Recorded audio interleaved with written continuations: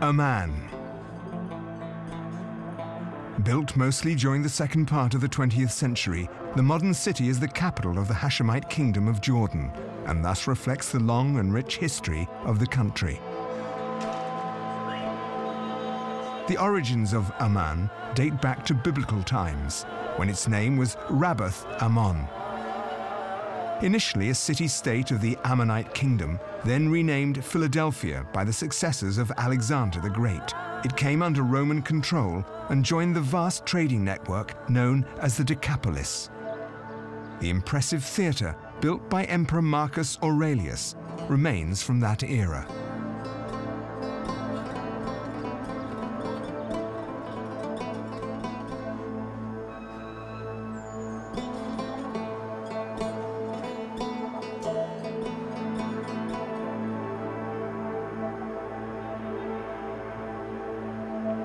The name of the city would only become Amman after the Arab conquest in 635. Born of the breakup of the European colonial empires following World War I, the young state found itself in the heart of a region that very early on was the stage of events of historical magnitude. As a long-hidden gem of the Middle East and a meeting point between Africa, Europe, and Asia, this part of the world had always been highly coveted.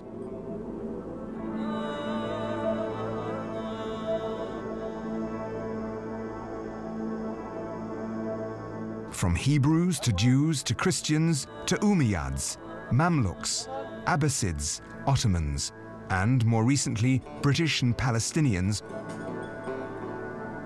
all have treaded upon this land without ever being able to conquer it for good.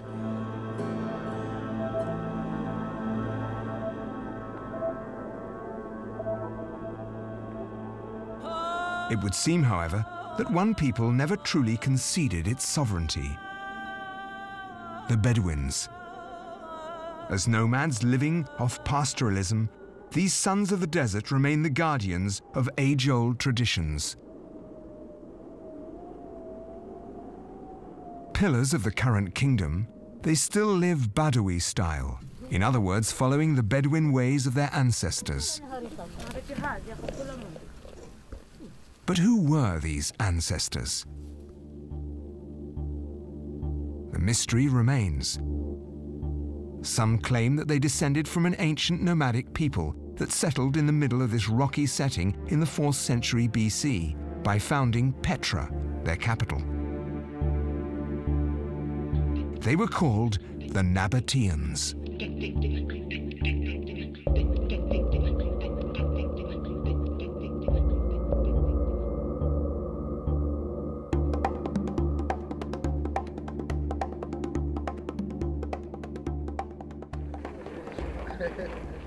If Jordan now welcomes several million tourists every year, it is mostly due to the rediscovery of Petra in the 19th century. Without a doubt, the former Nabatean capital represents Jordan's most illustrious historical site and the most impressive of all the Middle East. Sculpted in the very rock, this city from a bygone era never ceases to amaze the visitors and to whet the appetite of the archaeologists. Numerous research teams from all over the world come every year and contribute their work towards the broadening of general knowledge about the Nabateans.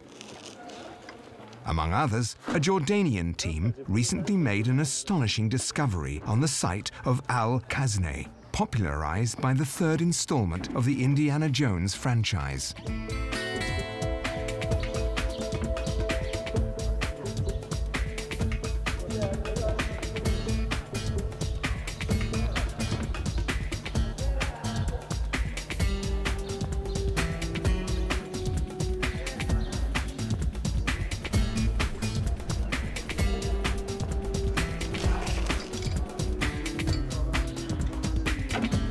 Underneath this temple, the archaeologists found the entrance to an imperial tomb that dates back to the 1st century BC.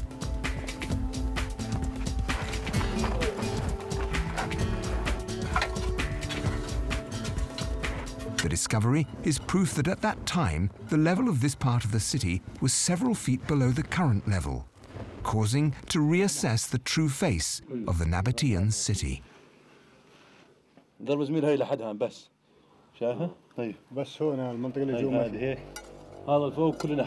These new clues found inside of the building came to complete the huge puzzle represented by the history of the Nabateans.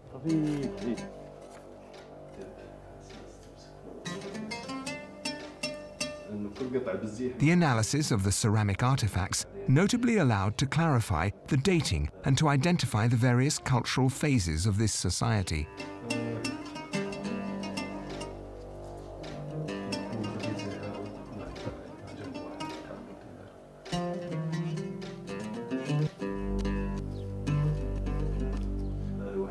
What were the origins of this nomadic people? How did it settle to become one of the most powerful civilizations of the ancient world?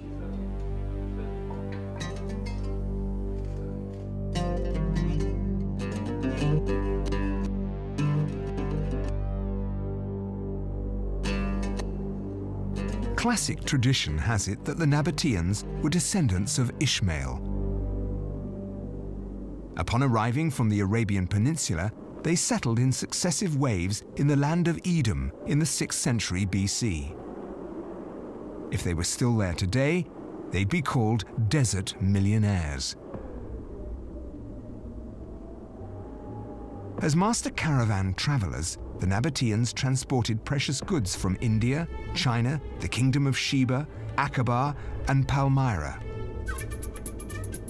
This included silk, cotton, horses, copper and iron, dyes, pearls and ivory, pepper, cinnamon, and of course, incense and myrrh. The Nabateans also exploited slaves that they sold to the Egyptians, to the Greeks, and later to the Romans.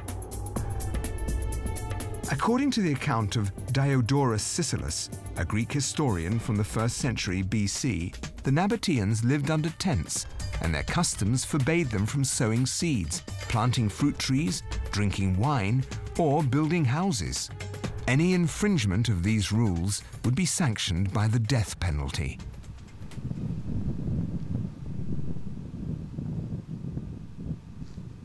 The foundations of nomadism were born. Made more flexible over time, these living precepts continue to be perpetuated by the few thousand Bedouin families that still live in the desert.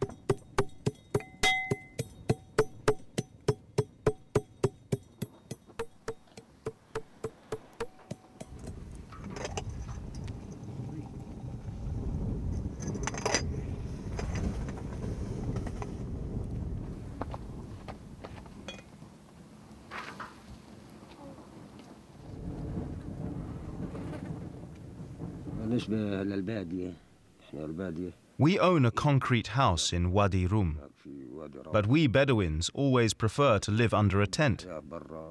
That way, the goats and camels can roam around and search for food in the desert.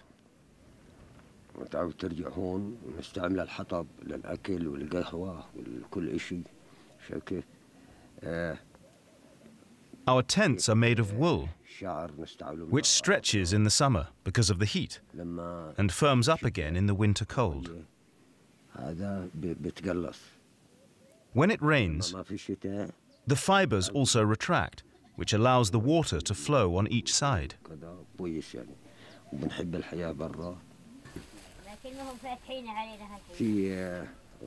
We're a family of 9. We own a herd of about 30 goats and 4 camels, among which 1 baby.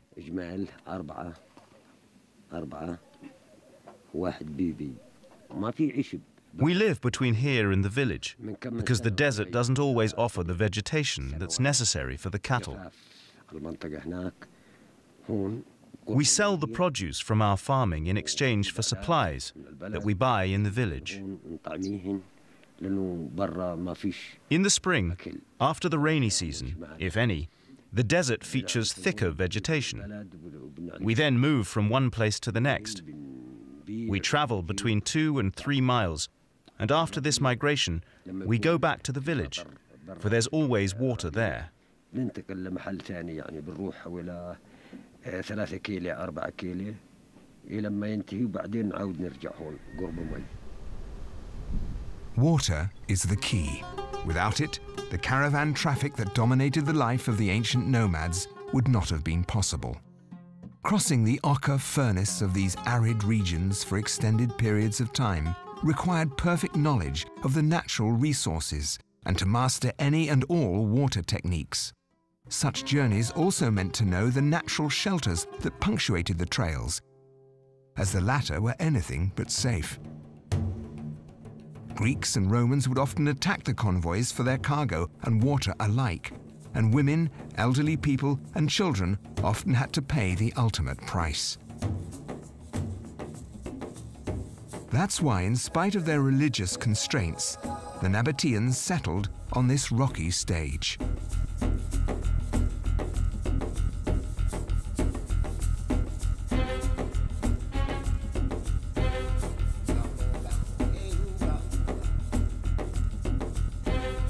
Their goal was first and foremost to ensure their own safety by creating a place where they could hide and store their goods.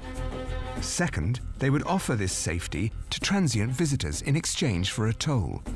And third, they could control the caravan traffic.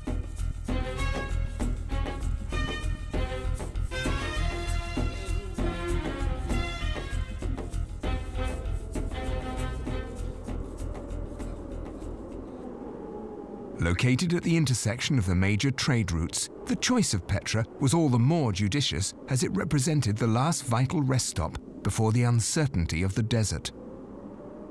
In fact, the founders of Petra held the secrets of water harnessing, retention, and above all, distribution. Their inventions with that regard are still clearly visible.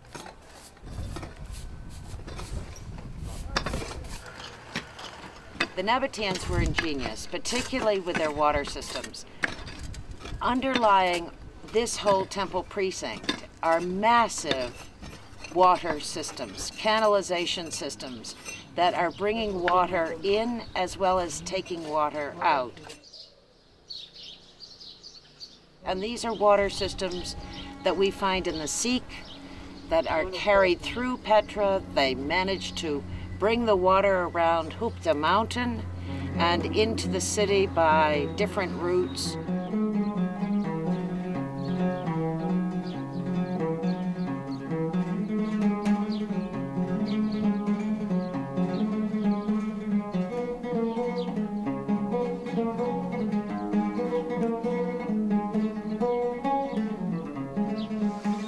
We have a spring to the southwest of the temple, and that, in combination with the Sikh water and the Wadi Musa, provided these people, who numbered supposedly 30,000 at the height, with enough water, which seems really quite amazing when you see how arid the area is today.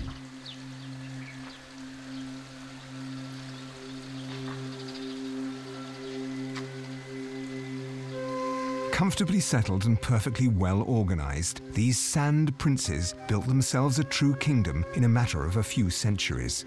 Granted, this kingdom was small, but it was powerful and respected. It was all the more respected as Nabatea frequently entered into non-aggression agreements with most of the other regional societies, as a way to maintain its long-term trade relations.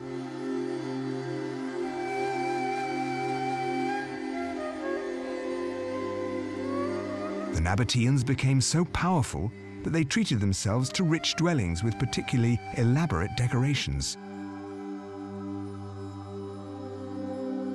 The brand new craftsmanship of the ornamental repertoire highlights various influences. Did the Nabateans import ideas from other areas, other major capitals of the world? Absolutely. They were nomads.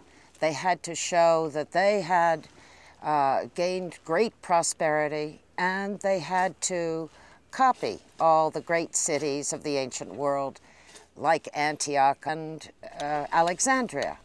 And it's probably from Alexandria that they imported craftsmen who, with great mastery, trained the locals how to carve the elements that you see today in Petra. We have Assyrian motifs, we have Egyptian motifs, we have Hellenistic motifs. All of these are ideas that they decided to make as part of their canon, and then they imposed their own indigenous quality upon them.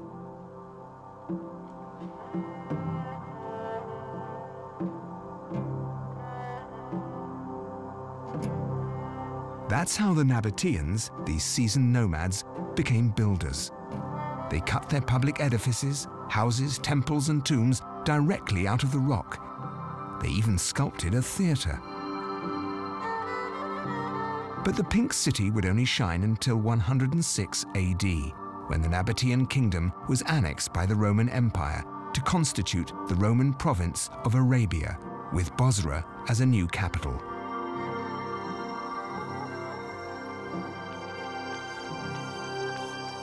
While Petra gradually lost its clout, the Nabatean civilization didn't actually cease to exist. It's only on the eve of May 19th, 363, that a natural disaster sounded the death knell of the Nabatean kingdom once and for all. From then on, Petra and its region fell into an oblivion that would last several centuries, before being rediscovered in 1812 by Burckhardt, a Western spy explorer. In spite of its Greco-Roman influences, the Nabatean civilization never lost its identity. Nowadays, it's an important reference in the Arab world with regard to the origins of its identity. But can we claim that the Bedouins and the Jordanians themselves are direct descendants of the Nabateans? The question may seem contradictory, but it's based on an established historical element. Several Roman scribes, and especially Herodotus, the father of history, mentioned in writing that the Nabateans came from Bedouin tribes.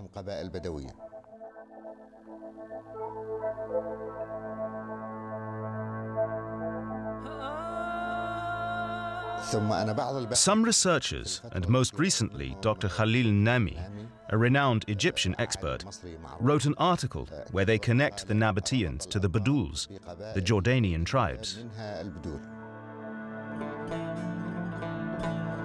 The Baduls are semi-sedentary nomads who occupied the site of Petra in the 19th century, using the ancient installations.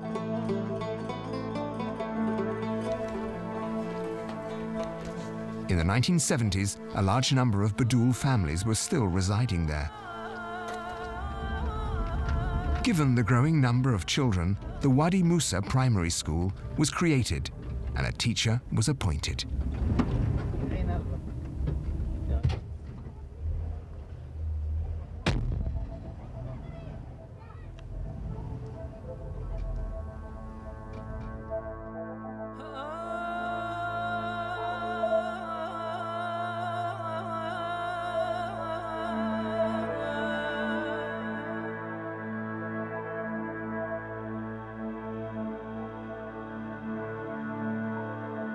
Simultaneously, another phenomenon developed: tourism.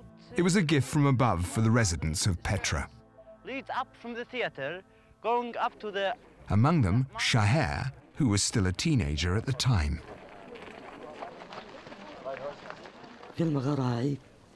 I was born here in this cave. My mother gave birth to me in this very spot all these years ago.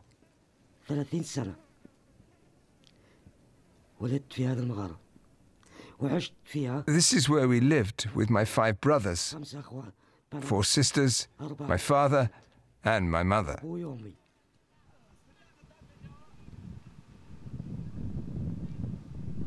As far as school was concerned, I used to leave home at 6 in the morning. I walked from here all the way to Wadi Musa.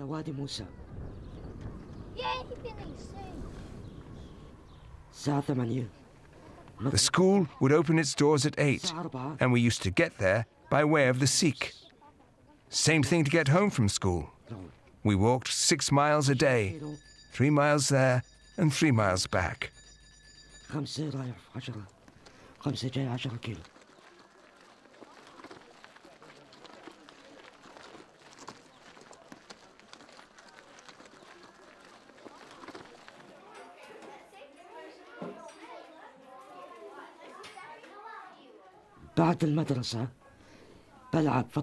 After school, we would play soccer. I would ride donkeys or camels. We used to climb the mountains, run, or go to the water streams to get a drink. I remember I used to climb these rocks and stare at the mountains that stretched completely empty as far as the eye could see. Petra felt like mine, and I was happy.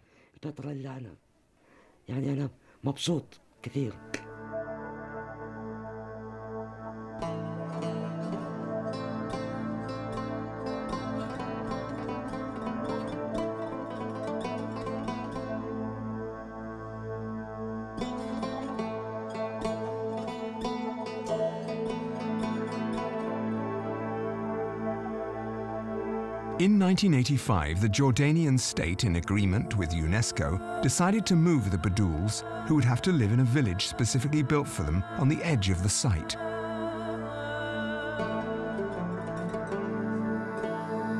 Unknowingly, the Nabateans left behind a capital and its facilities that would continue to be used until this day.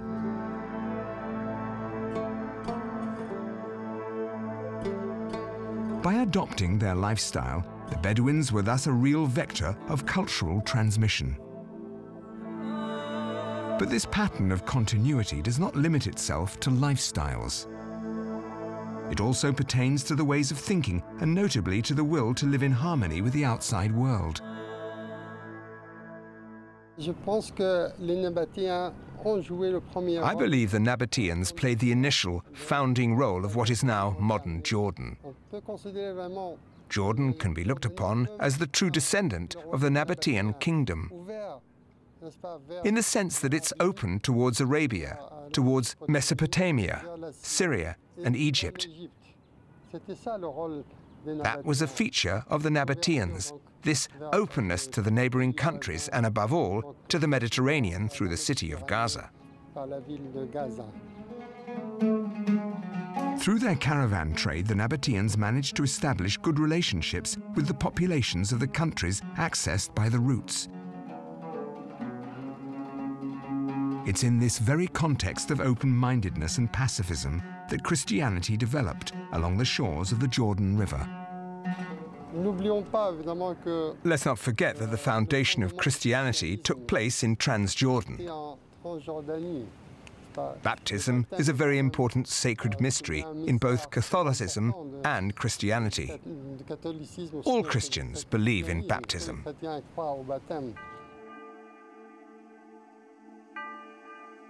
The baptism of Jesus Christ likely happened east of the Jordan River, on the eastern bank, which is something that was confirmed by the Gospel and later by modern discoveries.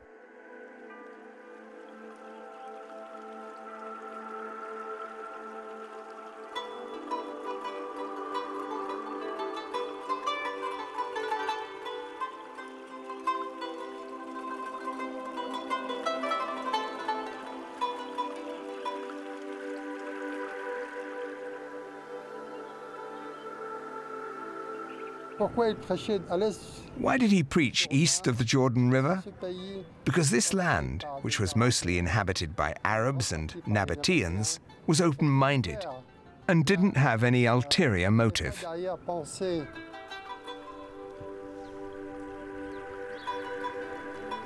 The Jews, who were divided at the time, were indeed less receptive to the message of Jesus than the Nabateans.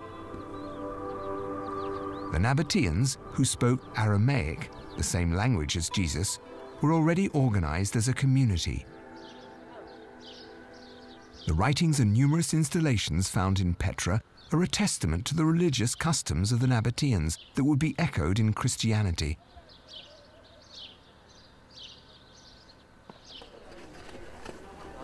Christian Auger and his team have been searching the sector of the temples in Petra for many years. Today, their work and discoveries allow to better understand how the sanctuaries functioned and how the religious ceremonies were carried out in those times. In many Nabatéen sanctuaries, we found halls that were seemingly reserved for banquets and which featured 2 or 3 bench seats. We've also found those in many other edifices that aren't believed to be temples. For example, in front or next to large tombs, and also, of course, inside of houses. The concept of honoring one's guests with a banquet was very common in Nabatéen. This aspect struck many ancient writers, as the rare few texts that we've uncovered on the subject mention these customs. The celebration of banquets, and in particular banquets for 12 guests of the king, is highlighted.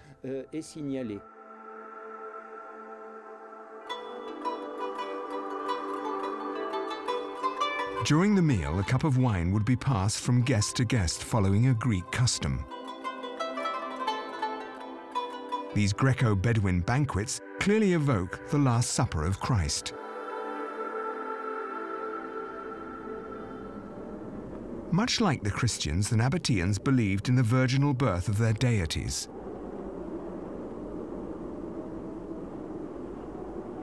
The master of the pantheon was Dushara, named after the mountain range that culminates east of Petra.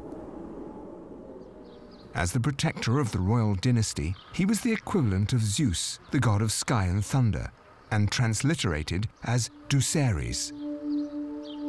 In Petra, he was worshipped in the great temple of the Lower Temenos, nowadays called Casa al-Bint.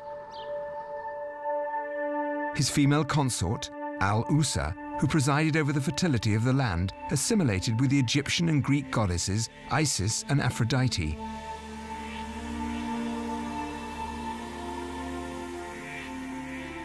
Originally, the Nabatéen gods were materialized by sacred stones called baitili. These stones, which were either independent blocks or cut from rocks inside a niche, weren't meant to represent the gods, but rather to notify of their presence. The origin of this stone is attributed to a biblical episode in which Jacob received an auspicious stone from Yahweh that was actually a meteorite and interpreted it as a gate to the heavens and divinity. What is particularly interesting in the case of the Nabatéens is that we have a juxtaposition of non-figurative beetli and much more elaborate representations that extend to the classic Greco-Roman figuration.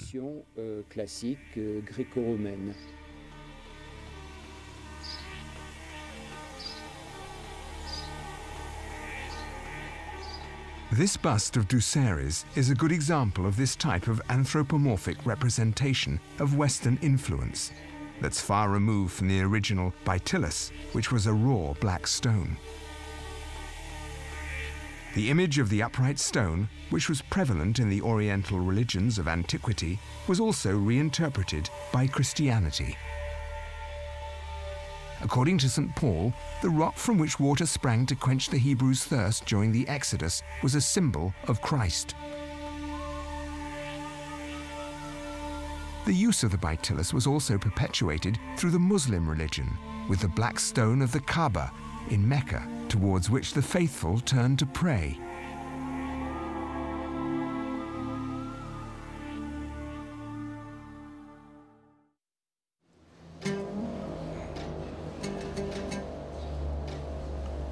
The birth of Islam, initiated by Muhammad in the 7th century of the Christian era, rekindled the issue of divine representation, the scope of which remains current today.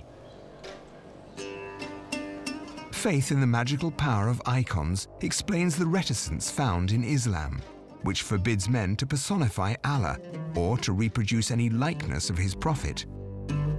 Given that holy images are banned by the Quran, the Muslim and Western worlds are now convinced that the Islamic religion forbids, in theory, any human representation. In reality, the Quran mentions absolutely nothing to support this idea. One also shouldn't forget the astonishing discovery made in Jordan in the 19th century, and which dramatically called into question the place of imagery in Islamic art. Located approximately 60 miles east of Amman, in the heart of the steppe, Casa Amra, or Small Red Castle, is an ancient hammam. Built in the 8th century by an Umayyad prince, the interior of this monument immediately astounds the visitors.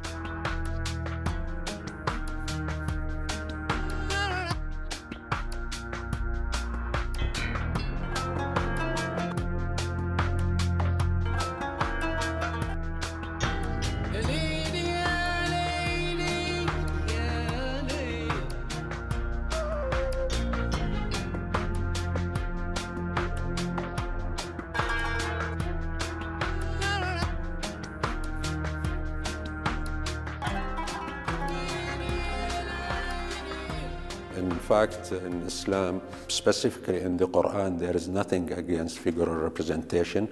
There are some hadiths or sayings attributed to the Prophet which condemn painters and paintings, or those who fashion or who make forms.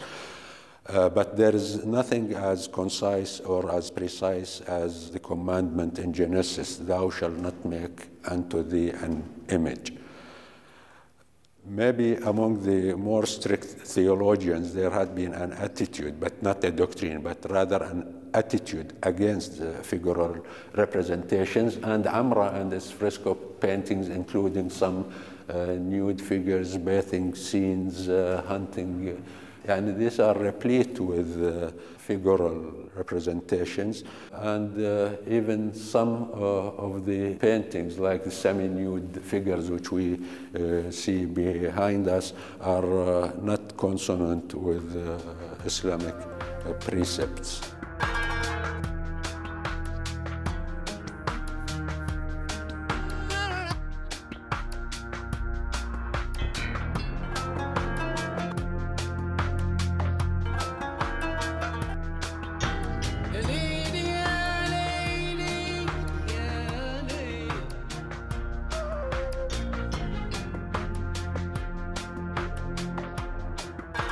Therefore, human representation constitutes a substantial part of the early Islamic art, notably because of the vitality of the local pre-Islamic cultures that were Hellenized and then Romanized.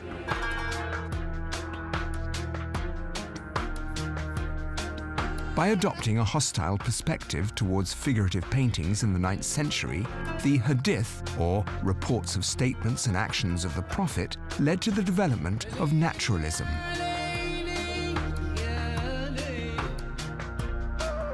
Simultaneously, symbolism was established, and with it the school of calligraphy, the art of designing beautiful lettering to exalt the word of God and create the illusion of imagery without inducing any contemplation.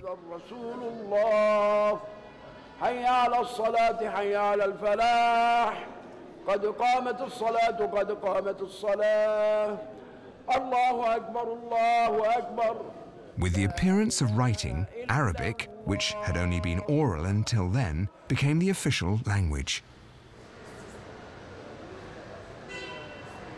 From then on, the Islamic world united, integrating a great number of populations and customs, including the Bedouins, who would in turn perpetuate the Islamic traditions.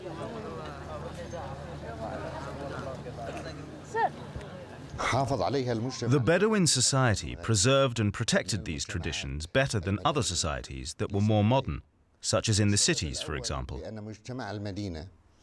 The reason is twofold.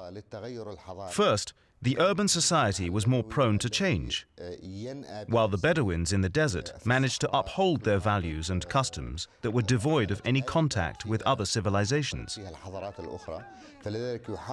Second, since they were isolated from outside influence, the Bedouins maintained their values through the immutable gestures of everyday life. The Bedouin society was impervious to the values that the outside world tried to impose.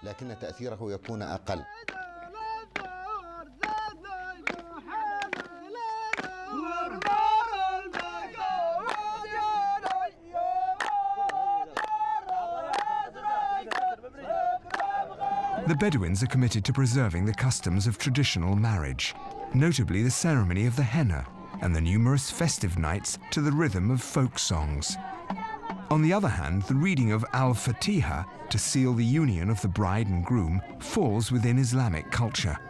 In certain Bedouin tribes, marriage remains the responsibility of the head of the family.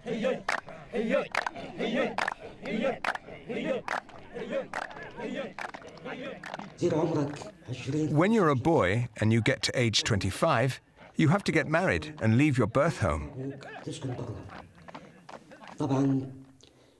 Personally, I went up to the mountains. I traveled to every peak and looked at a lot of girls in search of the right one, until I saw one that was sweet and pretty.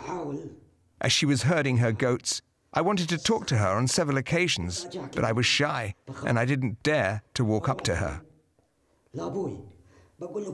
After that, I went to see my father to tell him I had found the girl I wanted to marry. My father said no and recommended I stay away from her. So what did I do? I went to see my mother and asked her to talk to my father in order to convince him to agree. That's what my mother did. And after that, everything fell into place. We got married and moved into our own house. We take walks together. We have a sweet and happy life. The goat-herding girl and I.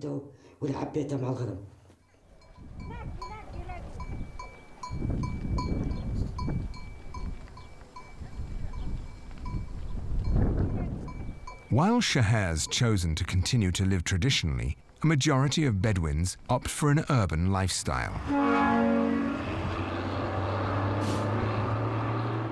This trend pertains to the cultural unity of the country.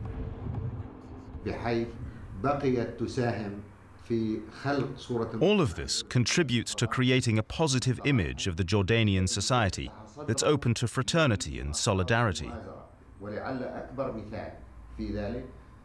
The best example is the cohabitation with the Palestinian immigrants since the events of 1948.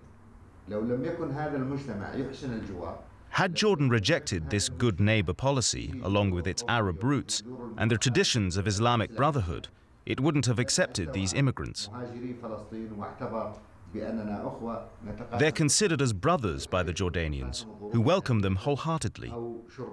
It's a beautiful example of the Arab unity displayed by the Jordanians, who are generally admired by their counterparts.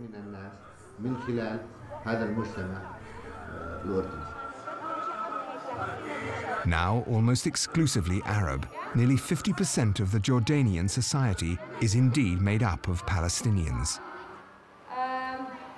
The other half comprises native Transjordanians and a variety of immigrants from the Arab world. Okay, can I have the property? Najib, please. Okay, بس بدي نفرده رمزي. As a result of the will to combine these various identities, national unity is notably achieved through cultural and artistic creation.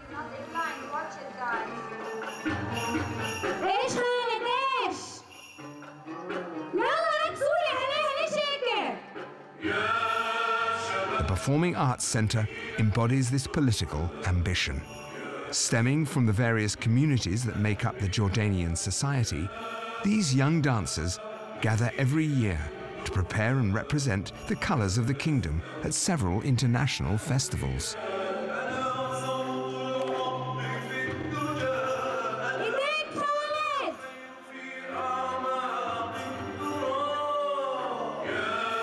This policy, initiated by King Hussein in the 1960s, aims to export a dynamic, creative and cosmopolitan image of Jordan.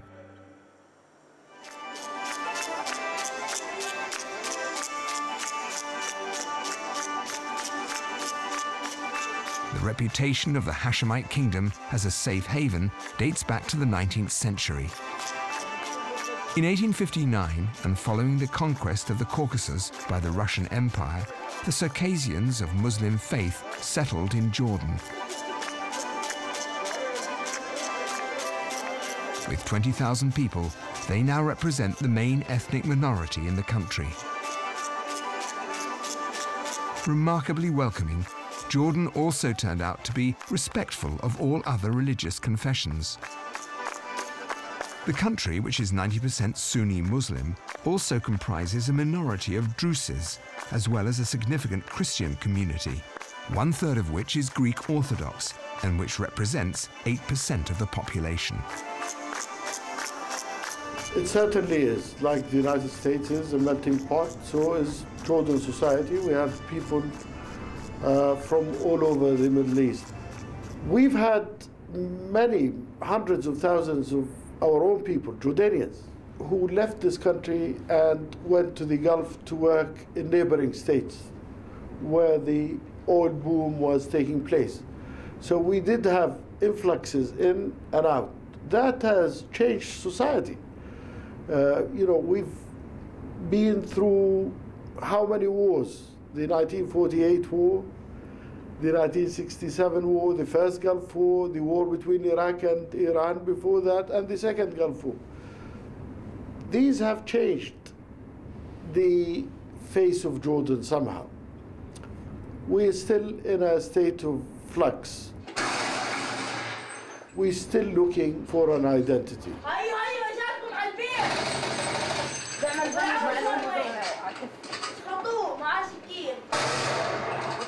It's not easy. Whatever is happening in the region is not letting us be settled. There might still be some changes in the region. Saudi Arabia might not be what it is today. Syria, likewise. Egypt, likewise. We don't know what is going to happen to the west of us, whether there'll be a Palestinian state, whether there'll be peace, what kind of population shifts there will be, and we don't know what between the United States and Europe. I think the whole world is not settled yet.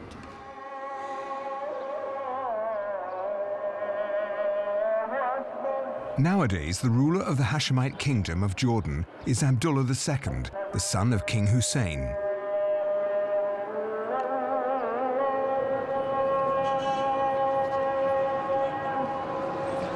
Stemming from the rich trading tribe of the Quraysh that dominated Mecca in the 7th century, the Hashemites are direct descendants of the grandfather of Muhammad, Hashim.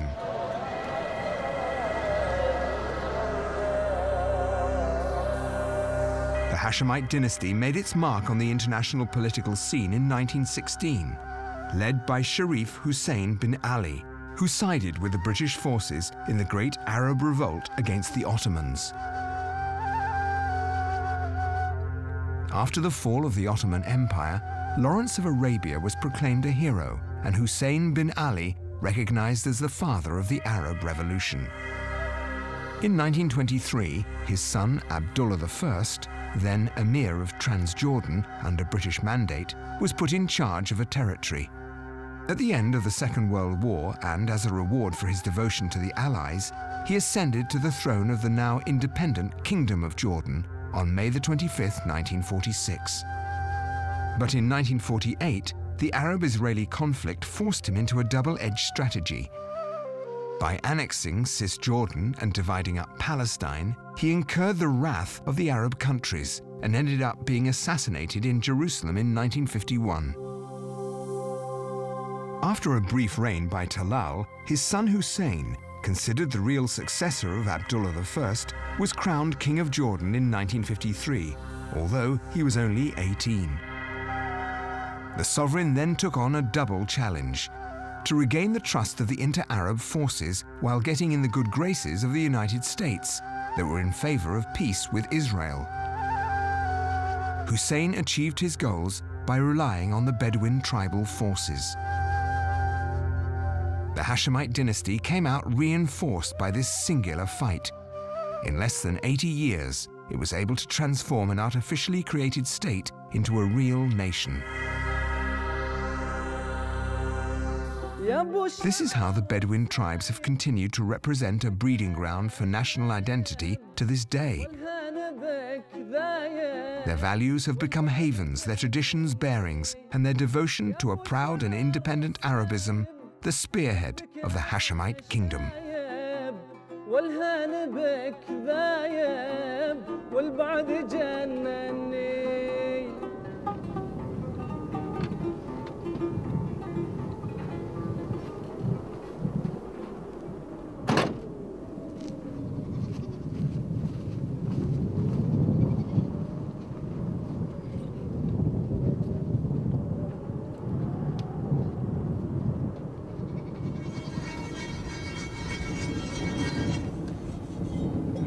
Three common features about Jordanians. I'm not excluding other people from those traits, but they believe in dignity, human dignity. To them, it's the most important thing. It is way above economic and financial and other considerations. Second trait, I would say, generosity and hospitality. Jordanians are very generous and hospitable people, especially in their homes. You walk in as a guest, and there's not one thing that you want from in a home that they will not give you or offer you. And they are conservative. They believe in fate. Or it's actually wondrous how people give in to whatever they believe that fate is given them. They will accept it, regardless of how harsh it is. Jordanians, generally speaking, do believe in fate, in destiny.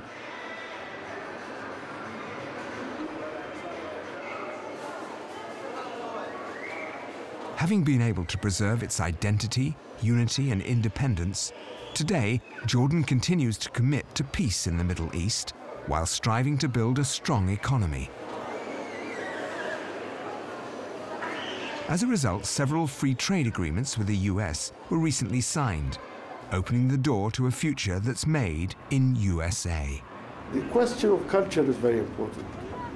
We're strongly Arab, we're strongly religious. Islam has a very big influence on our people. The West, many countries in Europe, if not all of them, and certainly the United States, look at us as a model, as a bridge, if you like, between fundamentalist Islam, extremist religious guys, and the West, where there are freedoms, individual and collective freedoms, where there is democracy and pluralism. We're not perfect, but we've started on that road. So they look at us as a possible model.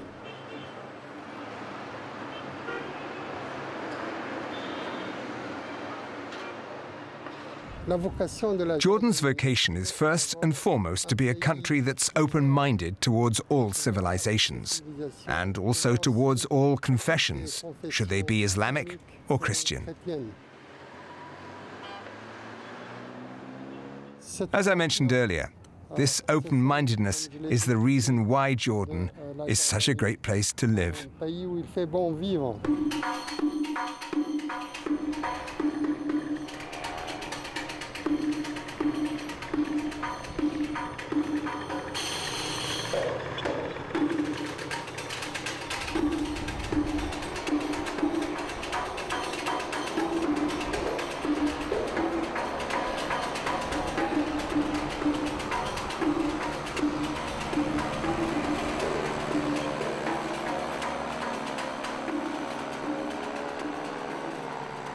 Over 2,500 years of history separate the Hachémites from the Nabatéens.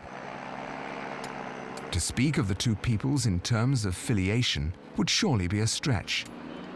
However, while time has eroded the rock, it hasn't erased the fortitude of those who've been living on this land, generation after generation.